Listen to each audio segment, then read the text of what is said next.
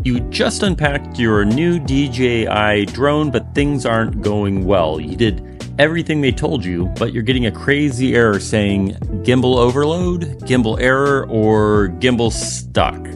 So here's what's probably going on. But first, what's a gimbal? Well, it's this mechanism that holds the camera steady as the drone moves around. So after you've carefully unpacked your drone, you got that error, and you've already removed all the packaging, including these yellow tabbed packaging tape thingies that hold things in place. And if you were extra careful, you even read this one that mentioned that you need to remove the foam on the chin of the gimbal.